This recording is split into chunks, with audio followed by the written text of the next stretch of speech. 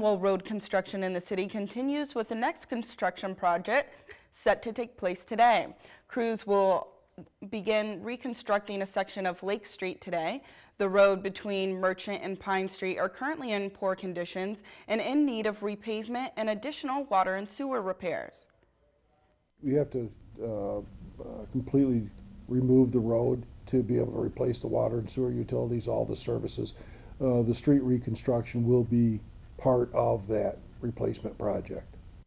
The affected areas of Lake Street will be maintained to local traffic only. However, residents are asked to park on alternate streets due to the limited access to driveways during the construction process.